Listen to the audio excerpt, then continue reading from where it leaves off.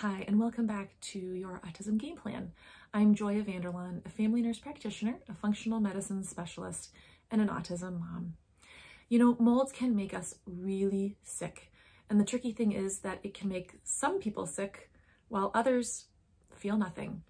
So I want to talk a little bit about mold today and the symptoms of mold toxicity so that you can identify those in your autistic child if they're present, and then learn a little bit more so you can decide if there's something that you can do or should do about any potential mold exposure or mold toxicity in your child. So if you do any reading about molds, mycotoxins, those are both words that you may hear, and they are usually used as synonymous. But there is a little bit of a difference that I want to point out.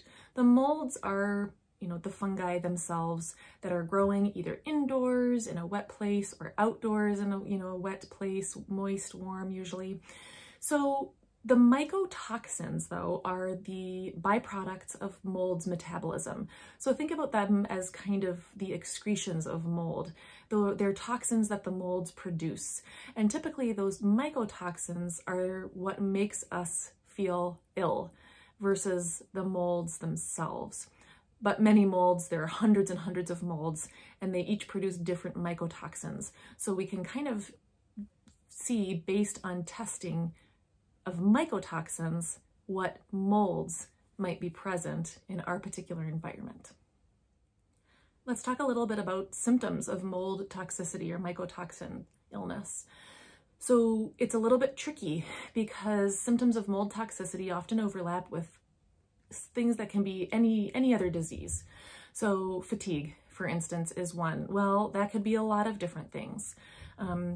Cognitive problems is another one. Respiratory issues, so maybe stuffy nose or cough or trouble breathing, those are kind of allergy-like symptoms. So those are sort of the big three most common symptoms of mold. And remember, our children with autism tend to be more sensitive to chemicals, to molds, that kind of thing. For one, just because that's the way they tend to be, but also in with that is they tend not to detoxify well. And so somebody who maybe doesn't have autism or doesn't have a metabolic deficit in detoxification may be able to handle mold better and not have symptoms. So this can help to explain why maybe one child in the house or one person in the house is ill, is bothered by the mold, and another child is perfectly fine. So I want to go over a few other symptoms of mold toxicity. The three that I mentioned first, fatigue, brain fog, respiratory symptoms, are the most common, but those are tricky, like I said, because they can be associated with so many other disease states or problems. So here's a list of some other common symptoms of mold toxicity. So we talked about fatigue, brain fog, memory impairment, word-finding difficulties. A lot of times there's weakness or achiness, joint pain, cramping, like muscle cramps, frequent urination or increased thirst. Sometimes they'll even have neurologic signs like numbness or tingling, sometimes unusual skin sensations like bugs crawling under their skin or itching for no reason. Many times, like I had mentioned before with the respiratory issues, there's congestion, shortness of breath, nasal stuffiness, sometimes red eyes, so very common allergy symptoms. And then vision, blurry vision is a really common symptom of mold toxicity. Sometimes there's a sharp and sudden increase in weight, so the person gains a lot of weight very fast. And then also gut symptoms, like our kids with autism often will have anyways, but things like loose stool, diarrhea, constipation. So watch out for these symptoms in your child with autism, or any child, any person in the house, and see, could mold be an issue in your house or in their school or at church or wherever your child is a good amount of the time? Are they being exposed to mold anywhere, and are they reacting to that mold? Commonly, we understand that mold can grow wherever there has been a water leak. So for instance, basements are a common place to find mold in a home or in a building, but that's not the only place mold can be found.